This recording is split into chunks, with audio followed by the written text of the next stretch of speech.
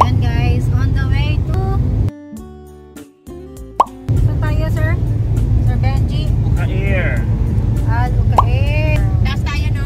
Historical, ano? O, taas. Pareho lang naman yan. Wala namang ibang lulusutan, be. Uqair. Hindi ba, wala isang ka ba? Hindi, yung kasi ano. Historical, ano, Sir Benji? Hindi, ano siya, Roman theater. Roman theater, guys. So, on the way kami doon. Tagay doon, ganda. Aba, yung cameraman ko. Natutulog yung cameraman mo. Natutulog yung cameraman mo. Vlog ka din. Para yan yung i-upload mo. Back to you. Sabihin mo. Back to you guys. Back ano? Back to you. Bahay, oh. Cute. Bagay sa mga... Guys, oh, tumatakbong bahay, guys, oh. Ang cute. Ganda. Para sa kampala yun. Meron na rin sa pinasanggan dito. Ganda. Kaya nga. 60 kilometers na lang, guys. Ang bilis. Militar ba yun nasa likod natin? Oo. Dali. Oo, militar yan. Hindi ako lang. Wala naman. Doubtless, Saudi Arabia's historic Uqair seaport.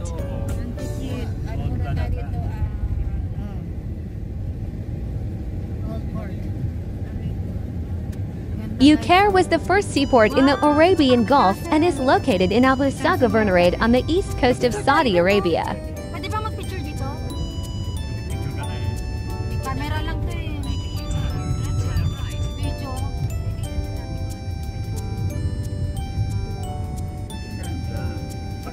It is an archaeological site that connects with many adjacent historic features in the area.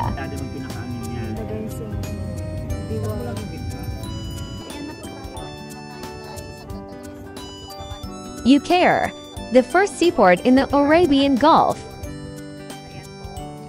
habang papunta kami sa Uqair, Roman Theater. So, dito po kami napadpad. Sabi ko, picture muna. Ayun, kasama natin, Sir Benji. Tapos, nandito si Madam Ika. Ayan. Ano na siya, napag-lapit. So, ito po sa likod. So, correct. So, ipapakita ko sa inyo ito, ha? Ayan. Ganda, oh. Tapos, kung isa sa pinto, guys, may bangka. Ayan, may bangka. Kita nyo? Nasadsad. Sumadsad yung bangka. Ayan. So, check natin. Old port po to, guys. Old port. Papunta tayo dyan. Papunta tayo. Ay, muna yan. Picture muna tayo. Picture muna.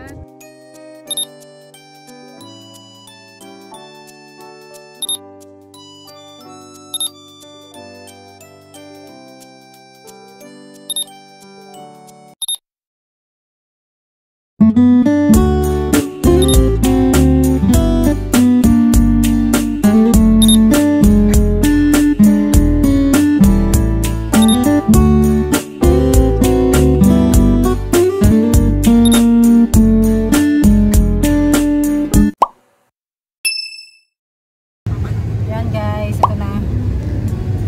Akin na. Dito kami sa anong tabi? Anong Allocate port? Uqair? Old seaport guys. Ayan, ang ganda guys. Oh, wow! Take the next right toward Uqair Beach Road. Ito na. Excite siya. Hindi na doon natin magsasara na. Ano magkaklas na? Magsasara? Old port. In 200 meters, slight left.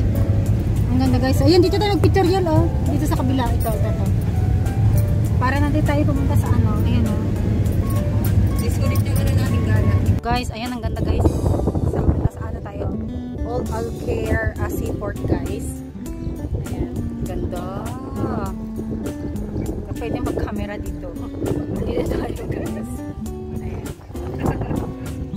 Hindi ko alam kung pwede mag-camera. So, dito po tayo sa Old Uqair seaport guys. Ayan. So, kung makikita nyo ito nasa likod ko. Ayan ang ganda guys. Wow! So, mag-photoshoot mo mag-photoshoot muna tayo guys.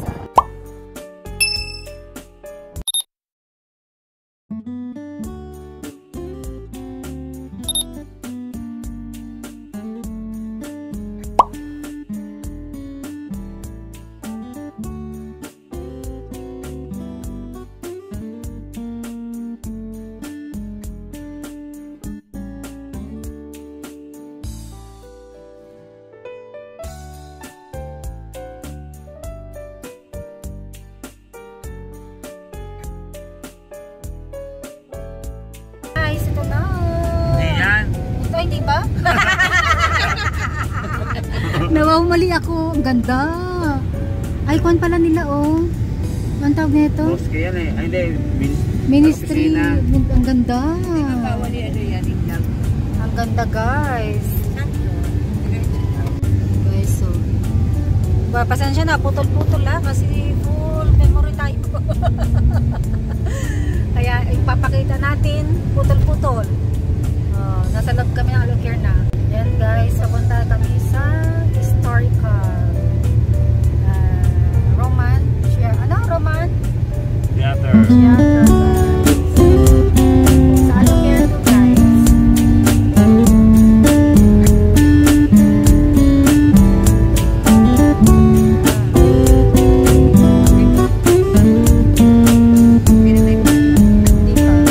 In 500 meters, your destination will be on the left.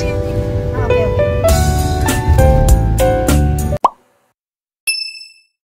Guys, ayan, we are here again in the old historical Roman historical yan sa Uqair guys. Ayan po. Ganda. So permanently closed po siya. Sa map nakalagay. Tingnan yung naka-block din dito. Ayan silang lahat oh. Roman Theater is located at Uqair Beach Road 36,213, Saudi Arabia. We were surprised to see a road sign to Roman Theater, so went to discover and explore. The place is amazing.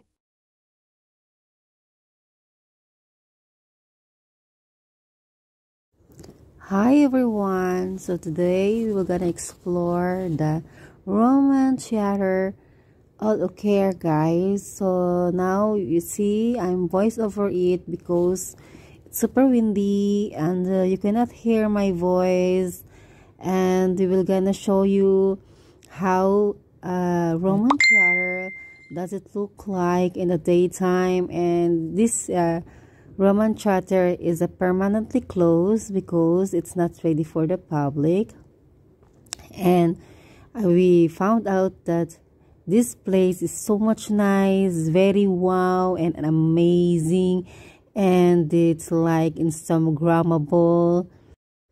So sorry, so I'm fixing my clothes and ready for voiceover, but the wind it's not good, so it's wind. So are you ready guys? And follow me, go inside of the place and we will gonna explore together what is inside of it and how does it look like. So this is how does it look like inside guys. Wow, so amazing. And you have to check it out also guys. So here we go guys. So this is how does it look like inside of it. And I decided to voice over because it's super windy, you cannot hear my voice, and it's like it's better to voice over it.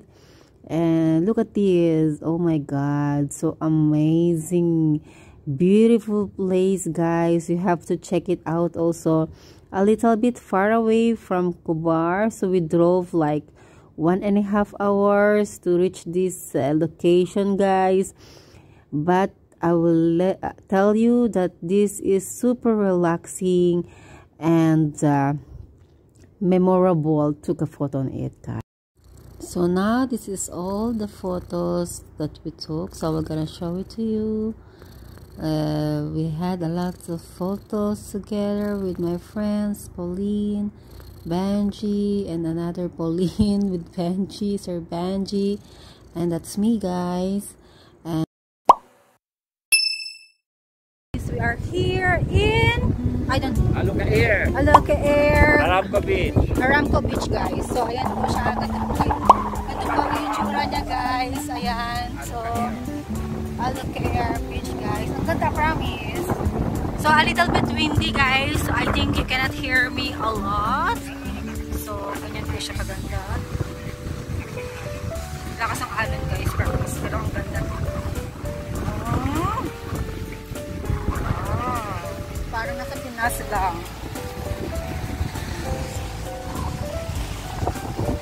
Sobra.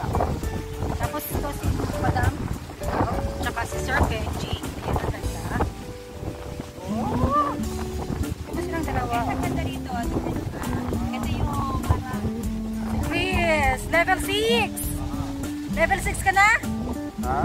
Level 6? No, 26. Hindi nga, level 26 ka na? Sinungaling, nunahan pa ako, level 5 pa lang ako.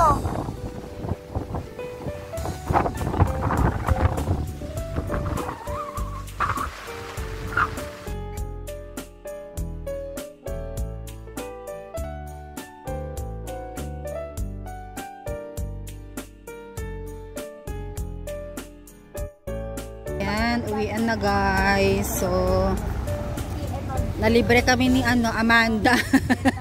Imbes na si Amanda ang ililibre, kami ang nalibre. Amanda, sabi ko kami ang nalibre, imbes na ikaw ililibre namin.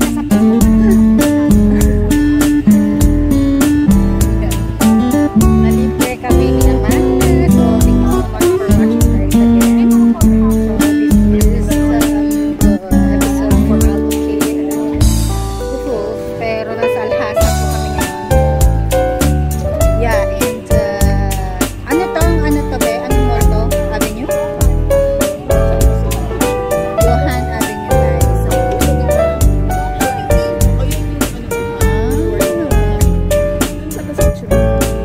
Baka mahulog ako. Saglit, ikaw pa pa. Tingnan natin yung sinasabi niya.